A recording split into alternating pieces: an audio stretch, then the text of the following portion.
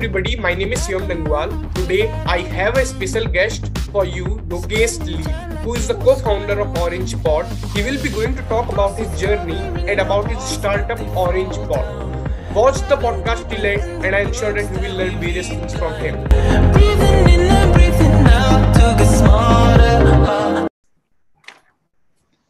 So, hi Lokesh, first of all, welcome to our channel and thanks a lot for accepting my invitation for the podcast.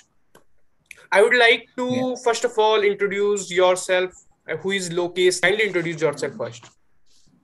Okay, so firstly, myself Lokesh Leel, and thank you for inviting me, Shivam, to this podcast. Okay, so I am now. My name is Lokesh Leel, and I am currently pursuing BSc Physics from Mithibai College in Mumbai. And along with that, I am currently running a startup called OrangePod. It's more than around 6 months, but this OrangePod thing started around 3 months ago. So what OrangePod is, starting with the most basic thing, it is a digital marketing studio kind of a thing. But the difference what we are making is, we see that big companies like Nike and Cadbury and all those bigger companies, they have been doing this digital marketing thing from so many past decade, and they are dominating this internet marketing thing. But why are not medium businesses dominating this? Why are they not taking the advantage of internet to their business? So that's where we came into this picture, and we started OrangePod, where we help not big companies but local shop owners. Like if there is a saloon, why can't he dominate using Instagram? Why can't he dominate a local area? And he can build a customer base, attract them, bring new customers, and also get in touch with the existing customers. So that's where we came in, and that's what we do at OrangePod. Cool. So next question is, how do you define entrepreneurship? To you, what is entrepreneurship is all about? For me, defining entrepreneurship is very difficult. So I can talk about startup. So what, I read a book, The Lean Startup by Eric Ries. So he defines entrepreneurship, this startup very well. So a startup is like an institution, but with maximum uncertainty. But I would not say that a digital marketing agency is a perfect startup, because the uncertainty is very less here. We already know that this thing kind of works, and have been tried by many other people. Like if you go on LinkedIn, search for digital marketers, there will be so many. But we are kind of creating a difference there, because we are not running behind too many high ticketing clients what other people are doing. So yeah, that's I would like to say about startups. But entrepreneurship is it's a very vast topic, and it's kind of building things, I guess. So that would be good. Yeah. So what do you think about entrepreneurship? Is it about making money or solving individuals' problems? I think it's both. Of course, we can't ignore money, because if without money you cannot solve others' problems. If you're solving others' problems, you get money. So but of course, solving problem is the priority, not the money, because money, you get it. If you give, you get the money. That's not an issue. But solving problem, that's something entrepreneurship is mainly about. If you solve someone's problem, the person standing in front of you will be happy to give you money. Okay, so as we have discussed about what is OrangePod about, could you please elaborate more about OrangePod and what are the services that OrangePod provides? Okay, so firstly, we began around in the start of August last year, and after that we went a lot of changes, and currently our main USP product is Instagram marketing. So what we represent is, we bring two main things together, which is creativity and marketing. So that this combination is very deadly. If you see an Instagram post, that is you can ignore some post very easily. But if there is a post which is communicating with an audience, plus there is an attractive feature, the design is very good, it's very creative. So that's where we come into picture. We design creative plus like creative post with marketing mindset. So that's our main USP product. Along with that, we also build websites for businesses. Like we have clients that we have built websites for them, and other than that, we also run paid advertisements on Facebook and Google. So this like our main three services. Okay, so cool. So how many members are there in OrangePod? Mean team of OrangePod. Currently, we are 5 members. So like we have the founder, I am the co-founder, and we have a photographer, and we have two designers on team. Okay, cool. So what do you think are the essential skills to move into the business or to do some startup in entrepreneurial field? Okay, the main skills, You okay. have to elaborate this because all the skills are being embedded in yourself. You have to just uh, elaborate all those.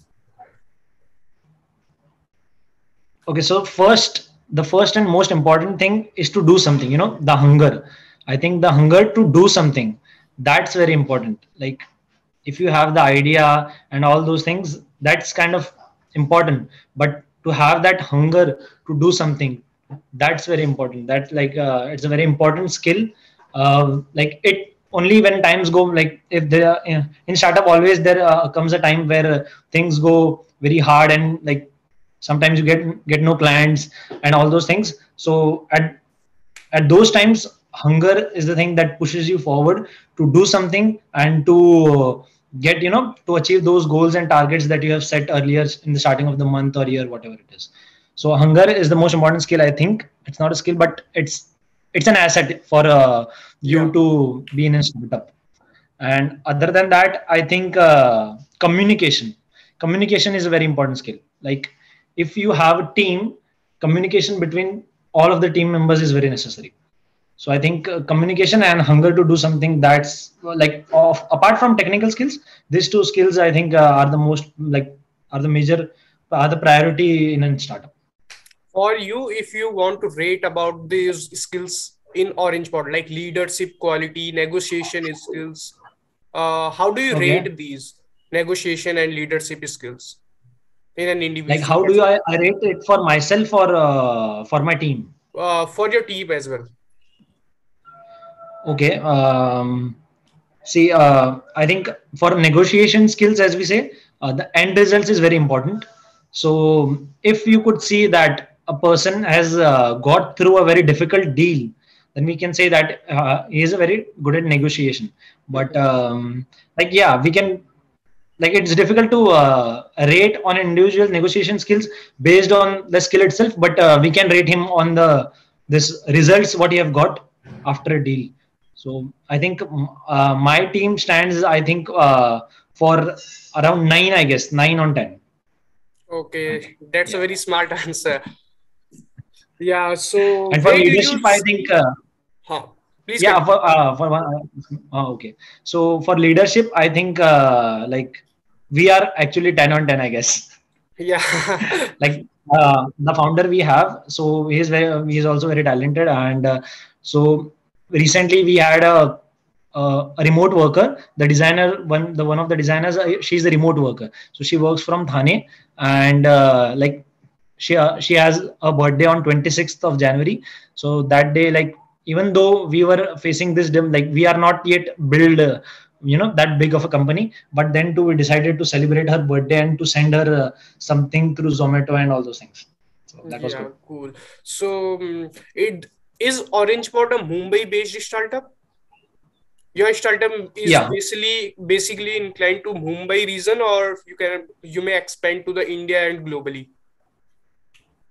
Okay. So we have been in touch with the global clients as well through LinkedIn. Like we have received leads and got in touch with them. So I think we are globally, but we are based in Mumbai, and we have like 95% of our clients from Mumbai.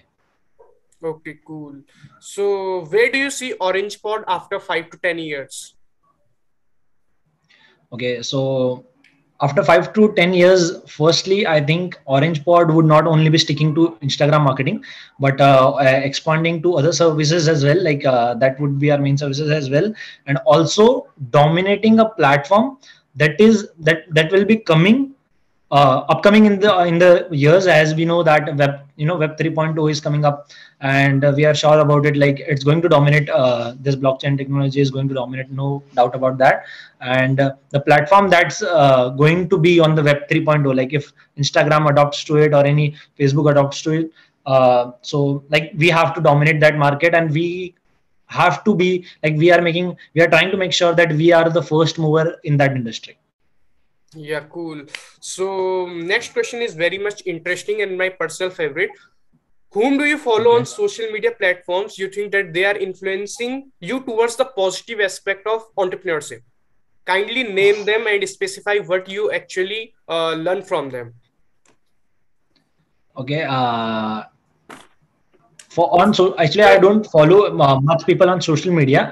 Like I'm not that active, but I actually read books. So I like reading books, and I get inspired from them.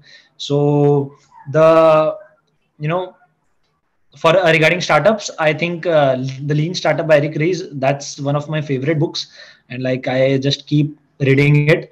And the second thing is, I would advise all the viewers and you as well, if you want to start a startup, I would like you to go through a YouTube video series which is called as How to Start a Startup by Y Combinator. So Y Combinator is, if you have heard about it, Y Combinator, it is like a capital venturist. They're like all those people coming together to support startups. So now the president is currently Sam Altman, and it was this series was shot in Stanford, I guess, in 2016. Stanford University.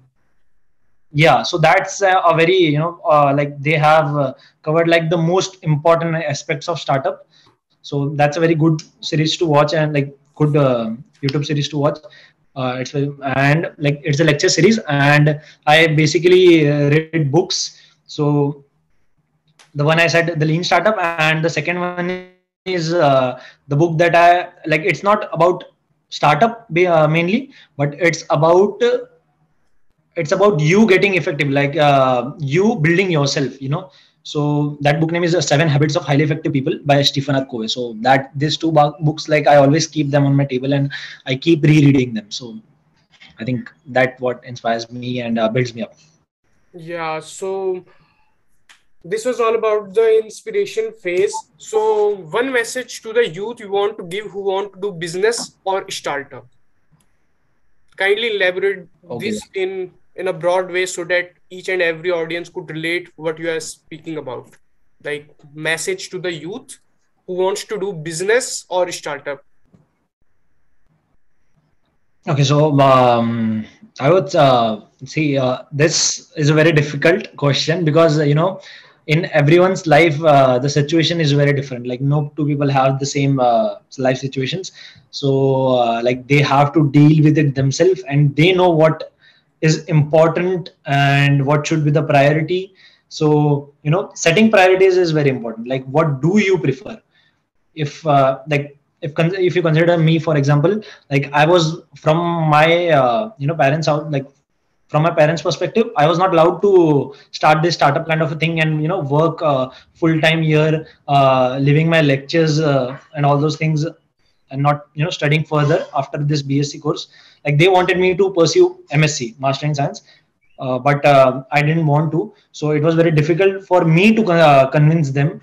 So everybody have their own problems and situations. So of course the answer for every other people is different.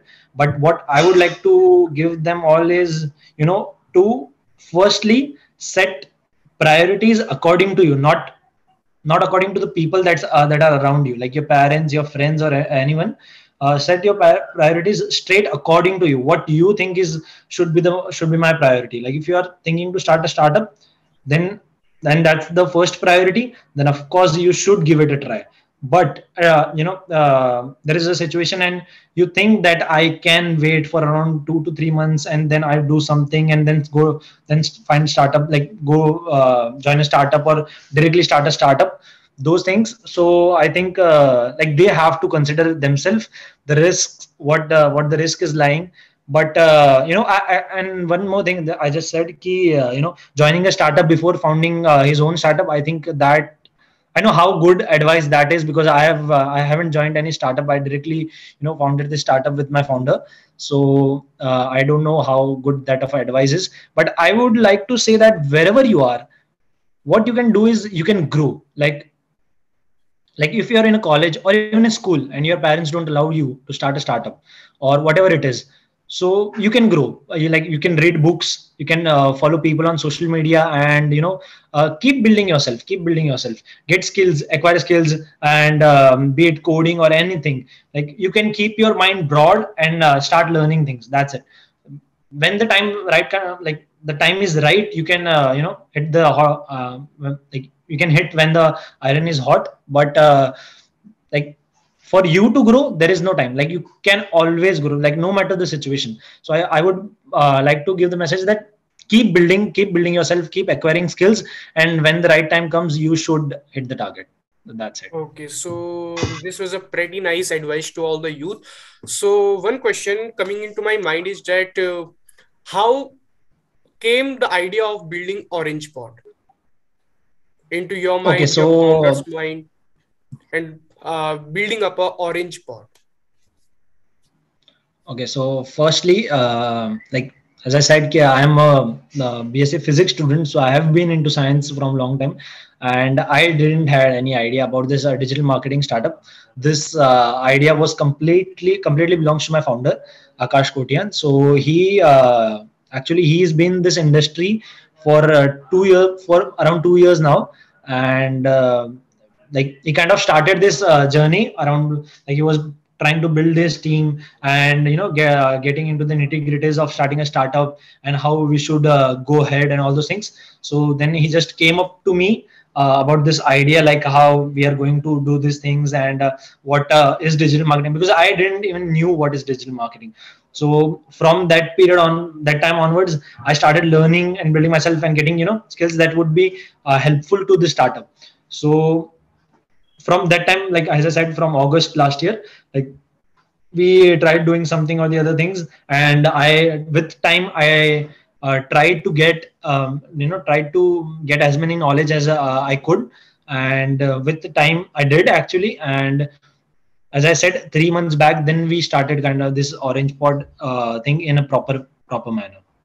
Okay, so cool. I wish you all the best for OrangePod and for the huge growth in the company. So, okay, so it's time to complete the podcast. This podcast will be short, and we will do further podcast in the future. And I have learned various things from you, and so my audience as well. So, thank you so much, Lokesh, for joining the podcast. And Time is very precious, but I would say thank you for having me, Shivam. It's an honor. it's Thank you. my pleasure. So, thank you. Bye, Lokesh. Bye.